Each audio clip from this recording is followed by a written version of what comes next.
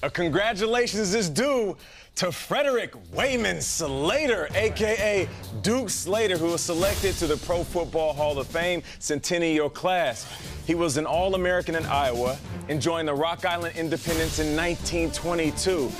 He was a pioneer in the early years of the NFL, the first African-American lineman. That is a big deal. Slater would finish his career with the Chicago Cardinals in 1931. Check this out. You want to talk about a true tough guy?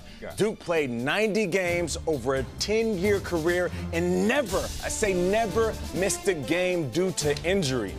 Now Duke lives forever in Canton, Ohio. Congratulations, Duke.